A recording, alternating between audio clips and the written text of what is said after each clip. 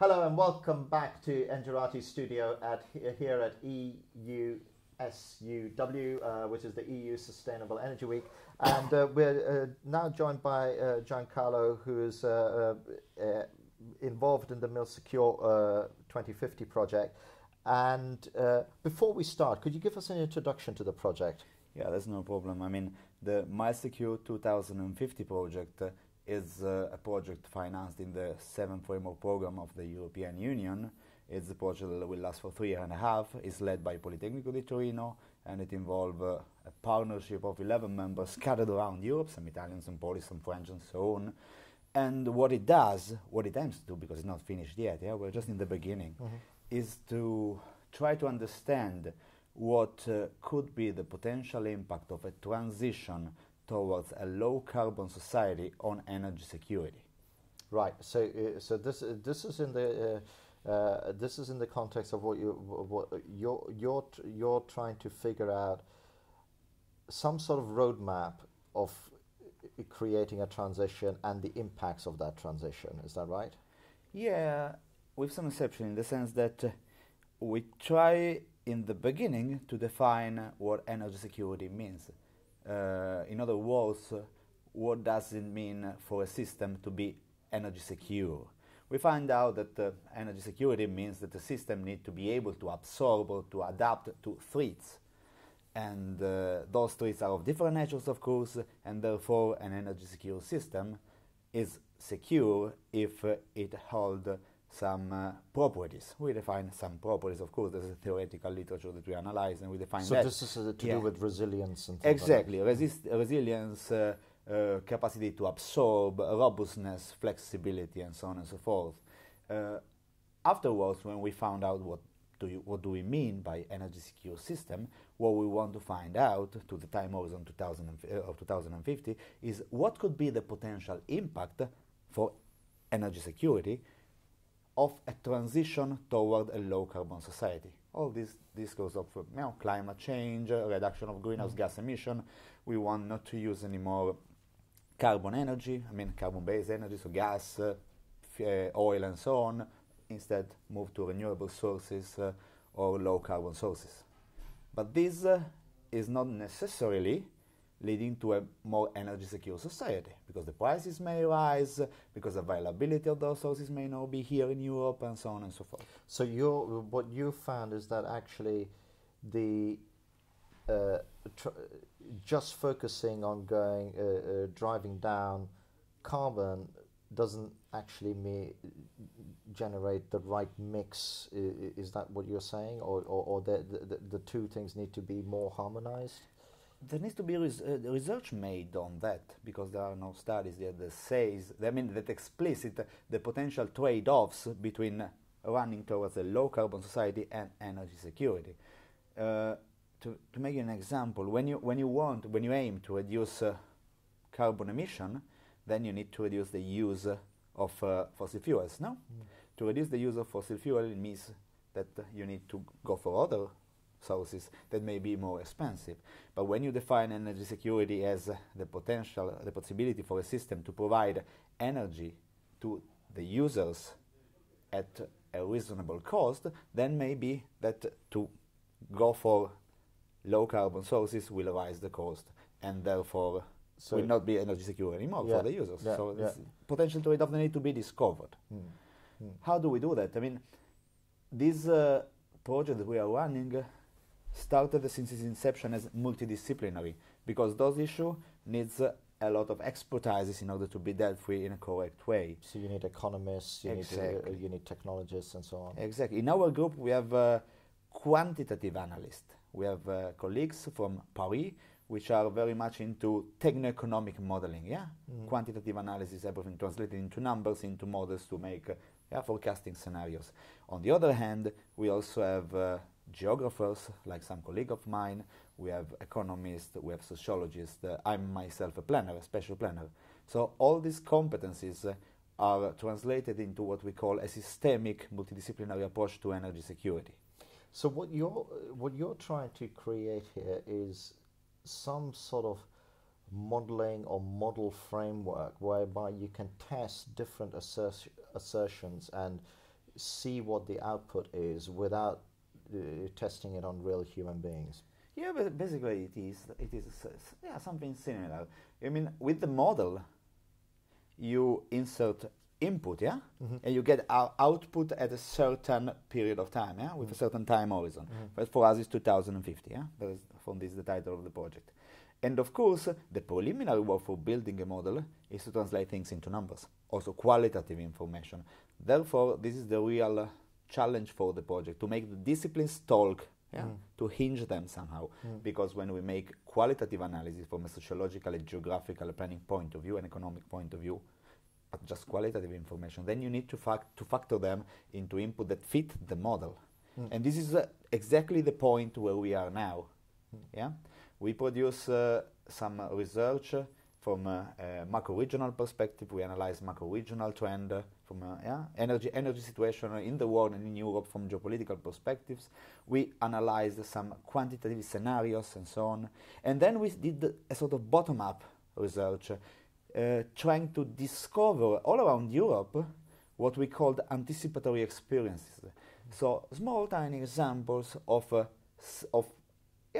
experiences that anticipatory in an anticipatory way, sort of already try to put in place this transition towards a low carbon society. So, for example, can you mention a few of those? Just to yeah, there is one district in Luxembourg is very well known. I don't remember the names exactly, of course, but yeah, and Copenhagen also.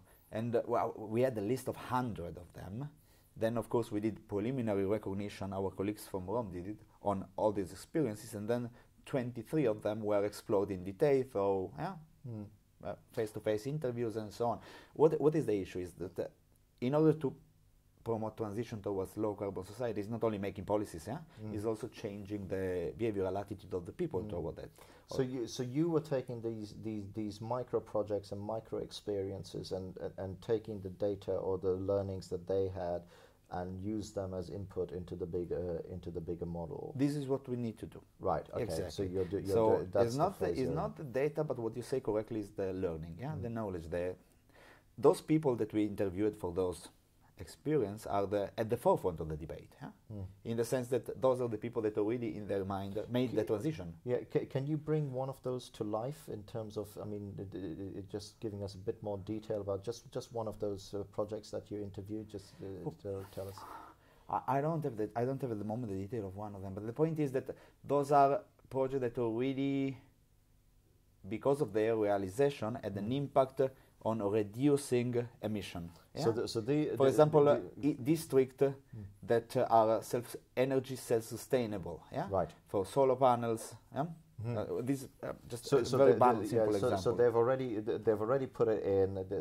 They're on their journey. They've fulfilled some criteria of things that you need.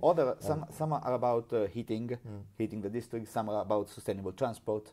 Yeah. So everything which could be applied to a macro level, and leading to a reduction of usage of carbon sources.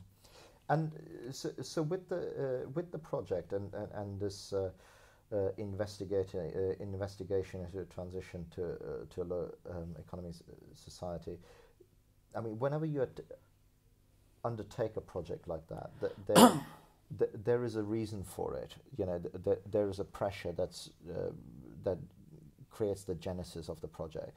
And for you, what was that particular pressure? I mean, what are we looking at discovering here that we perhaps... so I'm going to make this very simplistic just to illustrate my point, that we can't necessarily let the market, the way it's running, just run its course. I mean... Okay. European Union is very interested into this subject. It is European Union as DG on energy. It is putting in place since many years energy policies. Member states do the same. Yeah, there is always the question of competencies for energy between the European Union and the member states and so on. And our studies show how the situation within the different member states of Europe is quite scattered. But Europe want to promote towards the vision of low carbon society and so on.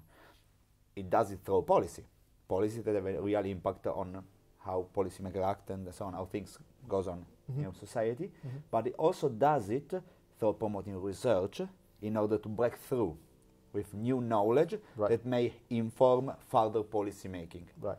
And what personally, me and the team that I work for in Torino, our reason for undertaking such a project were to try to propose an innovative approach to the concept, to the issue of energy security and low carbon society. Yeah, traditional approach are usually, as I say in the beginning, techno-economic model on the quantitative impact, while we wanted to factor in all other more discipline from the social sciences, in order to provide added value, because it is not only, for example, to have policy measure that oblige, for example, factories, industry enterprises to consume less, but it is also to produce an impact on how society is thinking, so on behavior of civil society. So it's trying to put across the model that really illustrates the interconnectedness of things. So if you suddenly want to make factories produce less or consume less, that can have a societal impact because they might move somewhere else.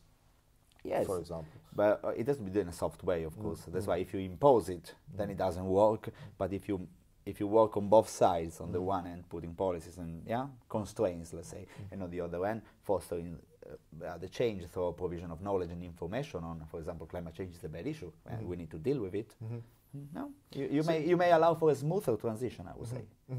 And all of that makes sense. And what I'd like to ask you, just and perhaps bring it back down to a more personal level. You know, you're a planner, like you said, and in the journey of where you are within this project, what are some of the things that you've learned, in this context that you perhaps didn't know before? I mean, for me, this is extremely important, very much.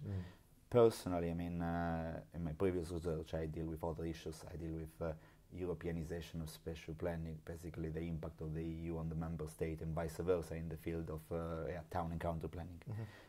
I entered this project as a policy analyst because of my multi-scalar, multi-level approach to policy making, related to planning though, not to energy.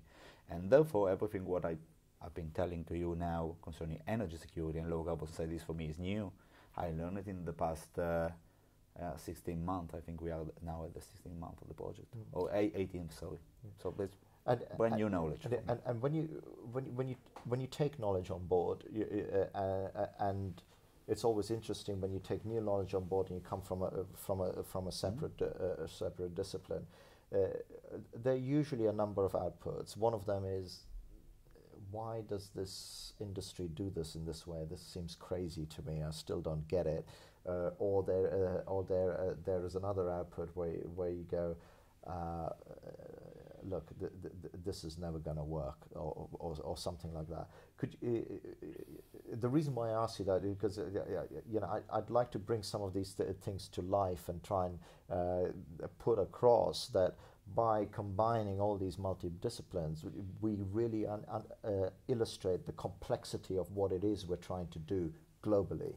Yeah, that's exactly the difficult part, actually, and this is where we are stuck at the moment. The real challenge of the project is to do this. It's experimental. I mean, nobody ever did it before. So, to a certain extent, I could say that sometimes I ask myself, as you say, well, this is how that this is going to work. But this is what we are doing, and we are. When you have different scientists that deal with different things, it's hard in the beginning to make them talk together. No? But after 18 months, I can see that this is happening. This is happening. For example, we are now into the process of translating the outputs of this anticipatory experience into variables that can then be used in the models. And this is already fantastic. We have a model that has been produced by our French colleague. They didn't take into account this some variables like the one we are dealing with now before. But now those persons open their mind into this direction, and the person that did anticipatory experience try to think in through another language, let's say. Yeah, it's a matter of translation, and it's working quite well, I would say. We will see. We still have some 20 months to go. Yeah.